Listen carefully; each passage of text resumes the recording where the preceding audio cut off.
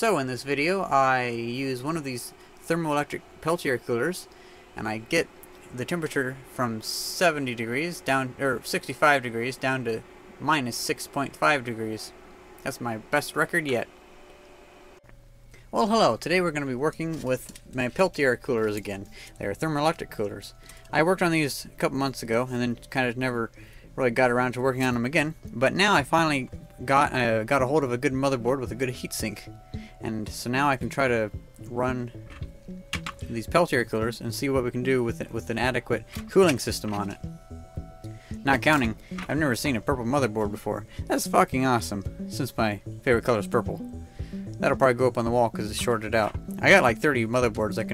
I used to have them drilled onto the wall and just as a wall full of motherboards. But anyway, let's get on to the Peltier coolers.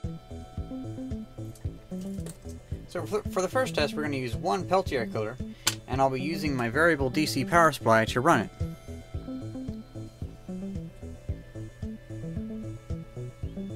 Okay, so the side with the text is the side that gets cold, and the other side is the one where the heat transfers over to, so it gets hot. So now we will hook up the heatsink with the fan on it.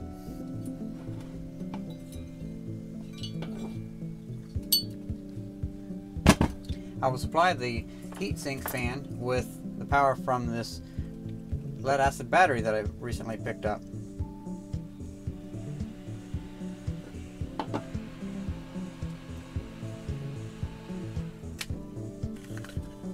And finally, let's add some thermal paste to the heatsink, unlike last time, so that we can connect the Peltier cooler to it.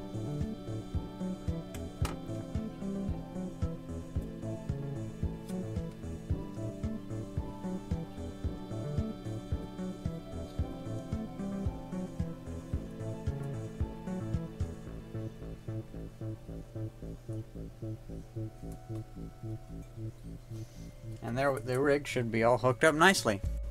So now that I have this entire system set up, let's run the fan just as like a benchmark test, just to see how much the fan itself drops the temperature.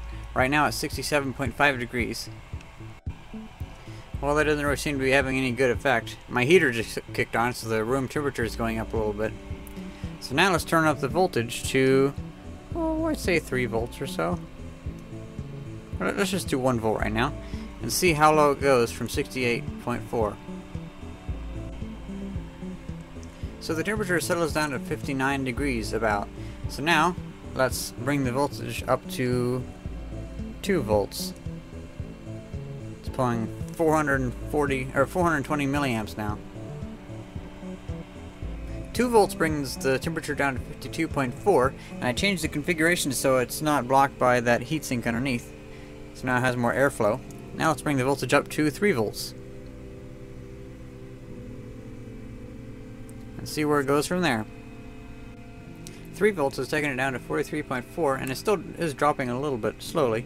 So I built this little insulator because it seems like right now a lot of the ambient room temperature is causing trouble with it. So let's add that and add a little weight on the top and see how that does. Well, it seems that the insulation itself dropped the temperature by 7 degrees. That's pretty awesome. Let's bring it up to 4 volts. Alright.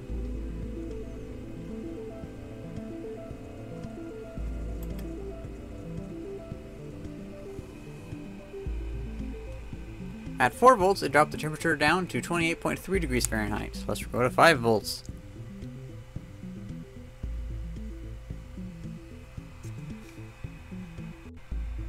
That got us down to 21 degrees, so let's go to 6 volts.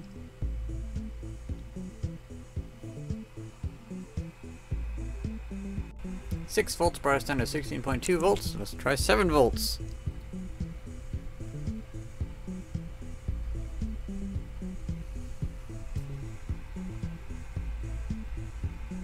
Seven volts stopped at exactly 13 degrees, so I hope to at least get down to 5 degrees Fahrenheit.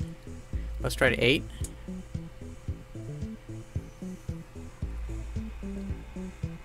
Now the thing is, this heatsink is rated for a 95 watt CPU, so it should be plenty of power to suck it out. It just depends on the transfer rate and also the insulation. It looks like 8 will settle down to like 10, maybe 10.4 or 2 or something like that. So let's just jump up to 12. And see how low that'll go.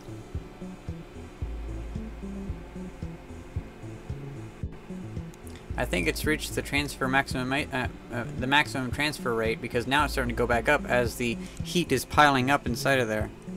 So let's bring the voltage down to 10 volts.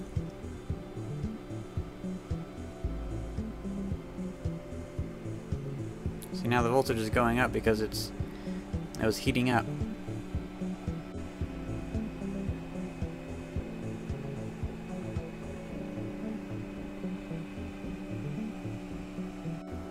Let's go to 9. We haven't tried that one yet.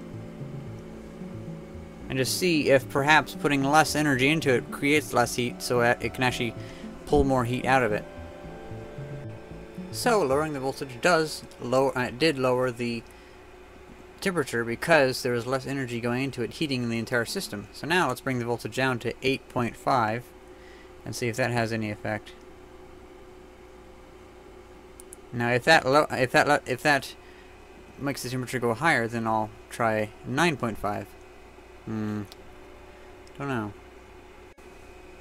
Well, it looks like I am below the line still of when it starts heating it more than it is cooling it. So, because lowering it to 8.5 raised the voltage, raised the temperature to 9.5. So let's bring the temperature up to 9.5 or 9.4 and see how that does. So 9.4 brought it down to 8.1. So let's go to 9.6. That seems to have no effect, so we might be right on the line towards stopping cooling and having more heating. So let's go to 9.8. Once again, no effect, so let's try 10. Well, that started to bring the temperature up, so it seems that like 9.5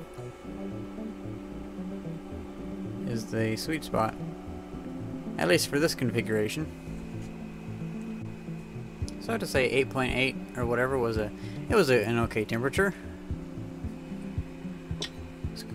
It's better than the one I had before. Oh, it's frozen on there.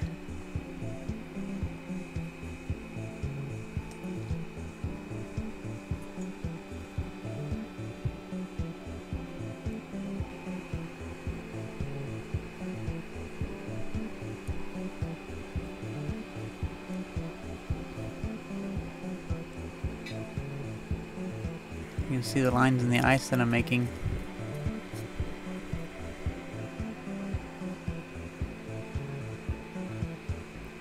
As I'm putting more ice on there, or water on there, it's shielding it more, so that's pretty interesting. Whoa, look at that. I'm adding water to it, building it up. I was going to do that just to end the video with like a big ice ball in there, but that's acting as a very good insulator. Wow, 2 degrees. Holy cow. I'm going to add some more water.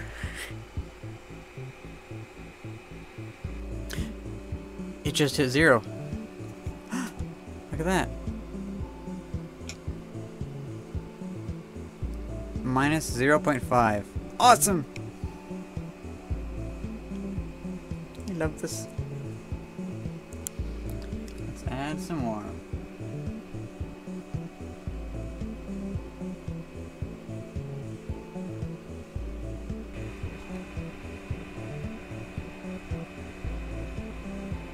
Well, with all that ice in there, it's up to the insulation, so now it's reading minus 4.7. So there you have it, minus 6.5. That's the best I've ever gotten out of one Peltier cooler. That's, I'd say like maybe 75 degrees or so. 75 degrees difference. Well, I hope you enjoyed this video, and I hope you learned something too. Thanks for watching. See ya!